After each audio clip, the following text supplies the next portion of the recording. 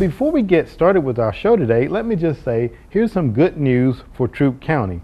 The first annual Troup County Valor Award was held at the September Early Bird Breakfast.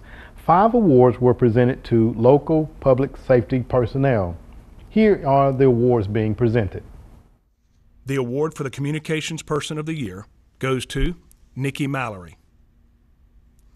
On April 1st, 2013, at 5:46 a.m., 911 received a cell phone call from an open line. Nikki Mallory was the dispatcher that took the call.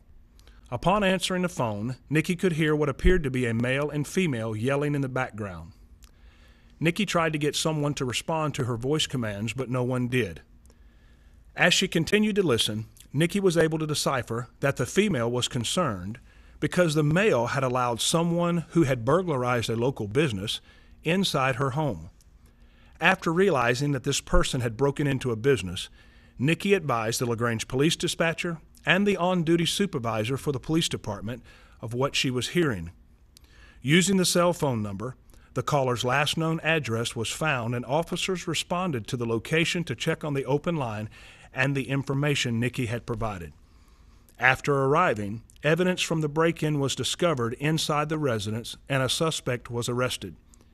Using her dispatch skills of listening to the background conversation, Nikki was able to help officers solve a crime that had occurred earlier that night and recover the stolen property. The Public Safety Award for Public Safety Unit of the Year goes to Troup County 911, Amanda Nichols, Danielle Howard, Carrie Knuckles, Nina Glover, Brittany Kuhn, and Amy Maines. On June 2, 2013, at 8:55 p.m., Troup County 911 received calls from bystanders attending a block party at Calumet Park on Union Street in LaGrange. They indicated that several males were carrying guns and threatening other males in attendance. After those initial calls, reports came in that guns had been fired in the area and that some bystanders had been shot. During this time, 911 received a total of 47 emergency calls from people attending the block party.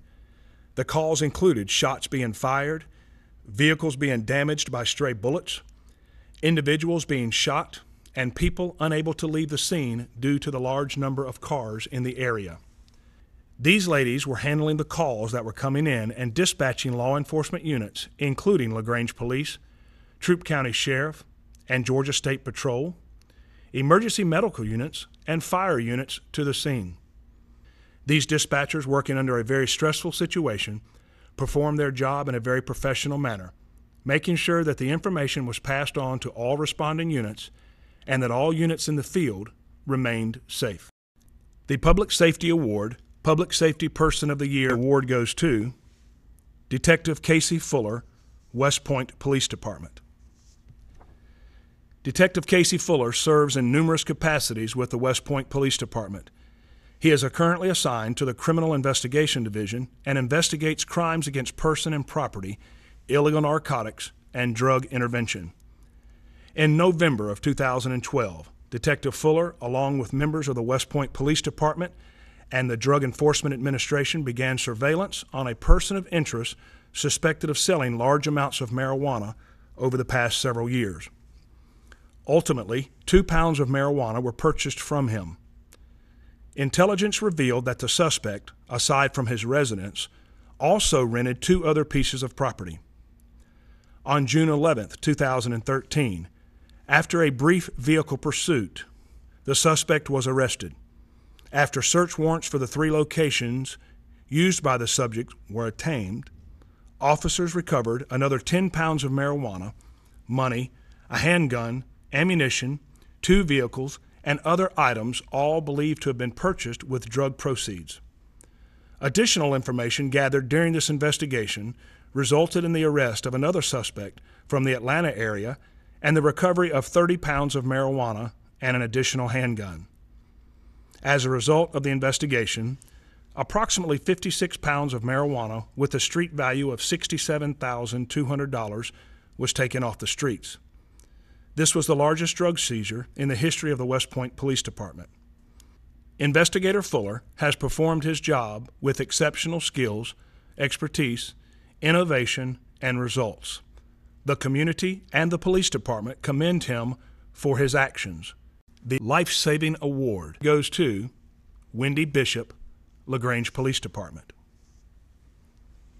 On June 30th, 2013, Officer Wendy Bishop, along with other officers, responded to Revis Street in reference to a subject that had been stabbed. Once on the scene, it was discovered that the victim was losing an extraordinary amount of blood from his leg. Officer Bishop wasted no time and jumped into action. She cut the pants leg off the victim to find and evaluate the wound. She then had a civilian bring her gloves and another officer bring her a set of leg restraints that she used to apply a tourniquet. She then had an officer bring a water bottle so that she could clean and better inspect the wound. Officer Bishop maintained the tourniquet until the LaGrange Fire Department arrived on the scene. She briefed the fire department personnel on the wound and continued to hold it until EMS arrived. Later, while speaking to the LaGrange fire supervisor on scene, Sergeant Taylor learned that due to the amount of blood loss, it appeared that the victim had a severed artery. By applying the tourniquet, Officer Bishop may have prevented the victim from bleeding to death on the scene. Sergeant Taylor documented that Officer Bishop's exemplary actions saved this victim's life, and her professionalism and dedication to duty bring great credit upon herself and the LaGrange Police Department. The Bronze Medal of Valor is awarded to Investigator Sean Clark with the LaGrange Police Department. In May of 2013, Investigator Sean Clark was on vacation in Apalachicola, Florida, with his son and some friends. While there, he observed a contract worker for the Florida Department of Transportation lose his balance and fall 70 feet from the side of a bridge into the water. Because he was wearing a work harness that was still attached to a piece of the safety rail, the man was unable to reach the surface of the water. Clark and his friends immediately took action. Sean jumped into the water, freed the man, and then proceeded to get him safely into the boat, which carried him to an awaiting ambulance. Thankfully, the man wasn't seriously injured and soon recovered. Sean received a letter from the vice president of operations for the company the victim was working for at the time, praising him for his actions that day and thanking him for saving their employee's life. It is clearly evident that Sean's actions saved this man's life that day. I want to say to all our local public safety personnel, congratulations and thank you for all the work that you do and the service that you render to our citizens. Today I have guests on from the LaGrange Memorial Library. I have on the manager, Catherine Adams, along with the community organizer, Loretta Clinton. Lady, welcome to the show. Well, thank you. We're glad to be here. Well, it's a pleasure to sit down with both of you ladies today to talk about something that is really, really important in our community, in our daily lives, in our daily occupation, and that is reading. But before we jump into the program at hand, I want to learn a little bit more about you, Catherine. I've had an opportunity to work with Loretta in some past adventures there, but I want to know a little bit about you as the manager of the Memorial Library. Well, I started working at the library as the bookmobile person, and the bookmobile did a lot of outreach and traveled over 3 counties. It's kind of like a library unto itself, so I have a real passion for outreach, and my role now as manager allows me to develop some ideas about programming, and prime time is something I heard about 6 years ago at a library conference, and I thought it would be absolutely perfect for us. Okay, well, very good. And we're going to learn a little bit more about prime time in just a moment, because I know that you guys wanted, or you ladies want to make sure that the community is informed about it. And Loretta, tell us a little bit about yourself. As I know you from the DFACs from years ago. So just tell us a little bit about Loretta, if you don't mind. Okay. Well, yes, I am retired from working with Troop DFACs, but my first job actually was at the LaGrange Library. Started when I was in the 7th grade, and I worked at the library through my sophomore year at college. With this position with Primetime Family Reading Time, I'm the community organizer, basically doing recruitment of families to participate in the program. And I'm hooked into the program basically because of my love of reading. I spent my summers as a child under the willow tree in the backyard reading all summer long. And one of the things that in our family, we were encouraged to read. And I constantly encourage my granddaughter to read. And it's an escape. It's a way to increase vocabulary. You know, there are many places in the world we'll never see, but we can see them through books. So I think this was, you know, an excellent opportunity for the families of LaGrange to participate in primetime family reading time. Family reading time. Emphasis on family. Family reading time. Very good. The program encourages the parents to be involved with their children. It's a 6-week program, and we're asking the parents to come along with the children each week. Okay, well, very good. 6 weeks, and we're it's called Prime Time Family Reading Time. Okay, and Catherine, you were saying you were at a conference and you heard about this. Now, I understand that this is a program that's endorsed by the National Endowment. Talk for about Humanities, that for humanity. yeah. Talk about that for us. And the state of Louisiana picked it up and developed it as a program, but because it is the National Endowment, there is a lot of documentation, statistics, and they keep records of how it's going. And actually, Primetime has shown to be one of the most effective programs around. And the students who participate actually score higher in all subjects. So I think that is because we encourage the family to help with reading and that enjoyment, and that encourages bonding, so it's a real family project. Now, when you guys are recruiting families, what are you looking for? Here's family, so I'm sure children have to be involved. Talk about the family makeup that you're looking for. Well, we're looking for single parent families. It does not matter. Basically, we're looking for families with children from the ages of 3 to 10. However, if they have a sibling that's a little bit older than 10, they can also participate. The program is divided into 2 segments. You have a school-age portion where we will have a storyteller, and our storyteller is actually Sandra Hall from Gardner Newman. She's a middle school teacher. She's our storyteller.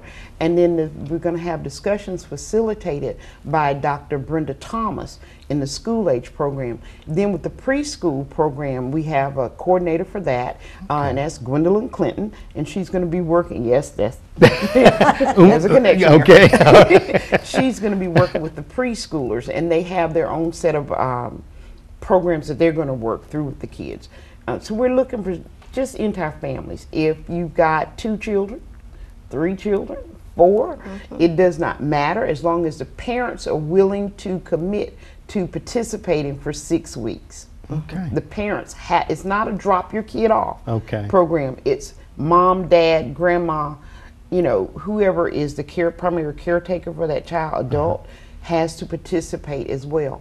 Because see, what's going to happen after, the kids are going to be given books to carry home, to read with their parents, and then the next week they come back and the storyteller will actually tell the story, and there'll be a discussion about the story, and it's open-ended. There's no right or wrong answer to the questions. It's just everybody getting involved and looking at how the story has affected or can impact that family. Oh my, it sounds exciting. And now, Catherine, I saw you holding up one of the books there. Yeah, this is one of the books we're going to be reading, and the pictures themselves are just like oil paintings in a museum. They're beautiful. And this is another one that is an award-winning book. We'll do this one. Okay. And then with a little humor, we're going to find out the true story, of the 3 Little Pigs. Okay. And really, as distinguished as the team is, we're really all moms who love to read, and this is just the most perfect way to share that love of reading. So we're going to have fun. Well, it sounds like it's going to be fun. I was looking there at the pictures before we came on, and as you stated, Catherine, they are very much, you know, a story within themselves. Now, we're talking about, you know, the primetime family reading. Where would the families meet? Now, I'm going to assume they will meet at the library. So where would the families meet, and when? We're going to meet in the lobby, and then we'll go to the large meeting room. There we'll share a light meal and get to know each other and fellowship. Then we'll break up into the school age and then the parallel program with the younger brothers and sisters. Okay, very good. And actually, Alton, the program starts on September the 17th, Okay. 6 o'clock, and it will run through October the 22nd. Okay, very good. At 6 o'clock. 6 o'clock. At the library. And we've tried to remove all the obstacles. So not only do we offer dinner, but if you need transportation, we'll come get you. Oh, okay. So there's no excuses, what No. you're saying. Okay. All right. Well, very good. And, you know, again, this is something that is so near. And let me ask you the question, ladies, because both of you have already kind of given your personal testimonies as to why you read. Why do you think this is something that is so important in our community? Well, you know, there is awareness that if you don't have a certain reading proficiency by 3rd grade, you're not going to really make it successfully through high school. And I think if we can just emphasize how wonderful reading is and give people the opportunity to experience that they're going to just jump on board and succeed. Okay. Well, very good. Loretta? When you think about the fact that reading is very valuable to us in our daily living, the library is a resource, major resource in our community that's not used, I think, as much as it could be used. And this is a program that also helps with the reading, but it can pull families into the library, and they can get the services they need to help with school, with job searching. So there's a lot of things that can go on at the library. But the main thing is this program will help in bonding of our families.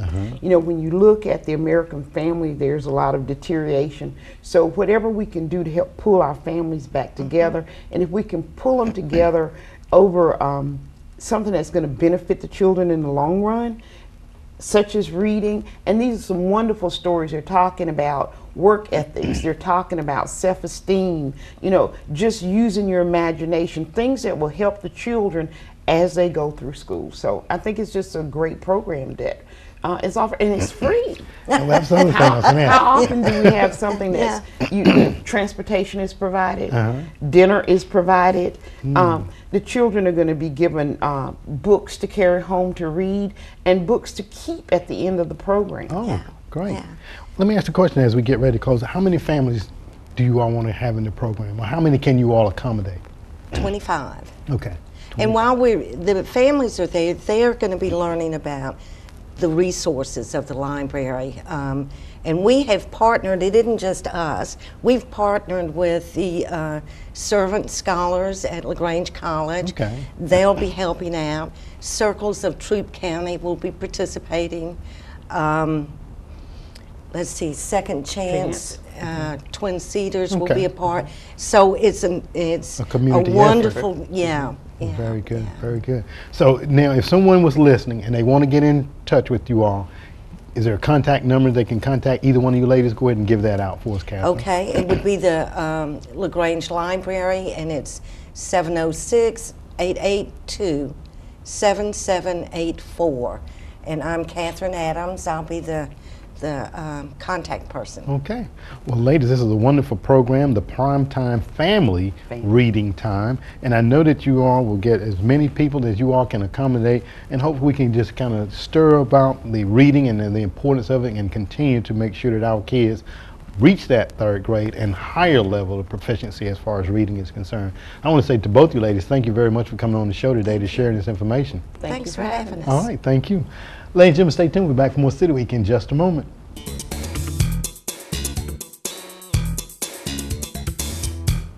Welcome back to City Week, ladies and gentlemen. My guest is now on from West Georgia Health. I have on Dr. Ravina Kadam with the internal medicine. Dr. Kadam, welcome to the program. Thank you. Well, it's a pleasure to sit down with you, and I think this is my first time having you on the show. Absolutely. It's a pleasure to be here. Well, great to have you. Tell us a little bit about yourself, and then we're going to get into something that I know the community would like to hear about. Tell us a little bit about Kadam, if you don't mind. Sure.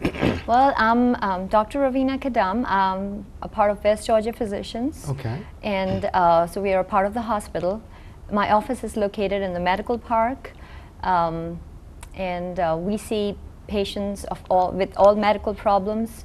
I do specialize in hypertension, osteoporosis, diabetes, but chronic medical problems, any medical conditions, we can very much take care of. Okay. And I've been here in LaGrange for over 3 years now. All right. And love it. Well, very good. So you love LaGrange, huh? Yes. Okay, very good. Very appreciative group of people here. Very good. I always have to ask the question, what is it, and I know that you came here to work, and what is it that they like so much about our community? Because I know that we're getting a lot of people to come in. So what's one of the things that you like, I guess, primarily about our community? I think as a physician, what we really look for is appreciation from the patients. We definitely saw the need here, and we got accepted into the community with open hands, and the warmth that we saw with the people here was overwhelming, and we decided this is where we want to be. Well, very good. We're very happy to have you here in the community as well. Now, and you say you have a number of patients that you see from hypertension to various things, but today we're going to talk a little bit about heat exhaustion. Even though we're in the latter part of summer, we'll actually kind of transition out of summer, but it's never too late to talk about heat exhaustion. Absolutely. And we were talking before we came on, especially, more so prevalent in the summertime, but do you still see patients come in your office now that may be suffering from symptoms of heat exhaustion? Sometimes we do. Okay. Now, heat exhaustion is something that you see more in the summer because the more the sun exposure, the more you tend to get dehydrated and the more you can have symptoms of heat exhaustion. But yes, we do every so often have people come in. So I think this would be a great opportunity to talk a little bit about it, and maybe we can help people prevent it. That would be a great thing. Absolutely. And you're talking about prevention. And we know that the exposure to the sun is one of the things that cause heat exhaustion. Are there other causes, things that might trigger heat exhaustion? There's risk factors, of course. Age groups, little kids, anywhere before they're about 4 years old. Older people over 65 are more prone to it just because the body doesn't respond as quickly to extensive heat, something we call acclimatization, as it would otherwise. So those people are more prone to it. Of course, athletes, because they're out in the sun a lot. People with heart conditions, with kidney disease are more prone to it. Certain medications that a lot of us take do make us prone to it, like diuretics, the water pill, like we call it, tranquilizers, antidepressants can.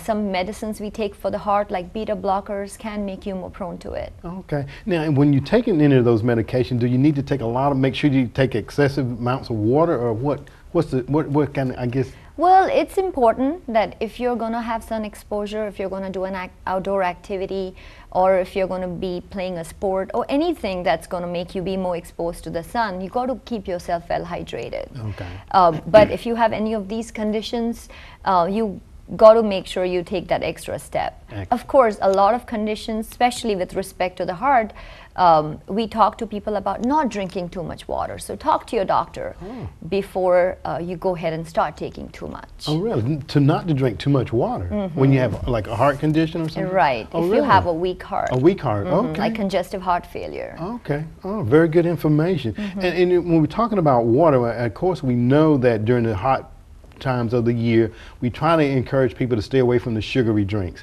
Talk about the importance of that, Dr. Kadam. Well, water is the best, really. We recommend at least 8 glasses of water a day. If you're going to have an outdoor activity, we recommend maybe a couple glasses a few hours before you're heading out. Water about half hour between you know, while you're out there, even if you're not thirsty, keep drinking every 20 to 30 minutes. Okay. Sugary drinks are not good, but there are certain sport drinks that sometimes may be of benefit, because if you're out there doing an activity for a long time, in addition to being volume depleted, you can get salt depleted too, and that sometimes manifests as cramps. So at that time, a sports drink is very important because it can replete you of all the salts that you're losing out on. But that's pretty much it. Okay, all right, well, very good. And you know, you were mentioning about athletes and them being out in the heat, and unfortunately we've seen over the couple of past lately here years, you know, athletes that we would think would be in good health, you know, younger kids, you know, maybe passing out from heat exhaustion or some other type of symptoms there. How important, I know this is kind of getting off what your expertise might be, how important is it for that athlete to make sure they have a good physical before they get involved at various activities? Absolutely. Like I mentioned, there are a few medical conditions that make you more prone to heat exhaustion. So if they have any of those conditions, then you need to, of course, talk to your doctor and come up with a plan as to how we need to replete the fluids before the activity. But in general, if they're physically fit, they are less likely to have heat exhaustion. Okay. Now let's say, for example, someone may feel like they may be overcome by heat. What are some of the things that they can do? You mentioned drinking the water. What are some other things that they can do to protect themselves? Well, excellent question. I think one very important thing is if they're in the middle of an activity and they feel all the symptoms come up, first thing is to get away from the sun. You know, the exposure shouldn't be there. In an air conditioning unit, if possible, in an air conditioned place.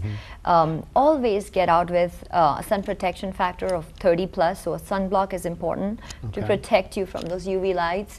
The third thing, of course, is wear light clothes, not very tight clothing. Lighter colors definitely protect you, and keep that water going. And keep the water going, that's Absolutely. right. And it's so important you talk about the light clothing too, because that helps to cool the body as well. Yes. Acts like an air conditioning within itself. Absolutely. And lighter colors reflect the sun's radiations, where darker colors absorb them. So you're more likely to get that heat bother your body if you're wearing a darker color. A darker color code. So important. Even though, like I say, even though we're kind of in a lighter part of the summertime, heat exhaustion, I guess, can happen at any time. Absolutely. Because I guess people, you say, for example, you talked about age a while ago, you're talking about older people. Let's say if an older person is inside a home that's not properly air conditioned, could they be a victim of heat exhaustion as well? Unlikely. Okay. If it's just at home with improper air conditioning, it's unlikely. Okay. Of course, if they are not well hydrated, they are likely to. So drinking that water is important. Okay. People who are obese have more surface area, and so they tend to get dehydrated more often than people who are not. So that's another thing to watch for. Making sure they get that fluids in. Right? Absolutely. Absolutely. Okay. And I guess we've talked about, you know, some of the symptoms and things of that nature, getting out of the threat there, getting out of the sun and things of that nature. Any other final clothing tips that a person can do to protect themselves from heat exhaustion? Sometimes if you're out there and you start getting the symptoms of heat exhaustion, one important thing to do is, after you get in, remove any tight clothing or clothing that is not necessary. That definitely helps get that heat out. Okay. All right. Well, very good.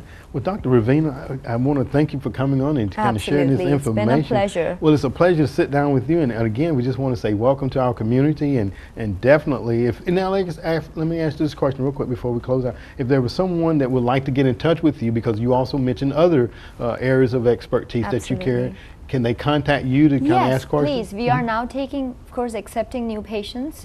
We'll be happy to take care of anyone in our community. But yeah, they can contact my office. Okay. Should I give off the telephone number? It's 706-880-7361. Okay, very good. And you're located out in the medical park. Well, very good. And we're sitting down today with Dr. Ravina Kadam and talking about heat exhaustion. So Dr. Kadam, getting tongue-tied there, thank you very much for being on the show with us today. Absolutely. Thank you for having me. All right, thank you. Ladies and gentlemen, thank you for joining for City Week this week. My guests have been from the LaGrange Memorial Library, the manager, Catherine Adams, and also the community organizer, Loretta Clinton, as they talked about the Primetime Family Reading Time program that will be taking place starting September the 17th and will run through October the 22nd. So by all means, ladies and gentlemen, if you're interested in getting your child in a reading program, give them a call there at the LaGrange Memorial Library. Also, I had on from the West Georgia Health, Dr. Ravina Kadam, as she talked about heat exhaustion and some of the symptoms of heat exhaustion. Even though we're later into the summer, ladies and gentlemen, it's never too soon or never too late to talk about and hear about heat exhaustion. Ladies and gentlemen, I hope that you've enjoyed those interviews, and as always, I want to invite you back for more of City Week.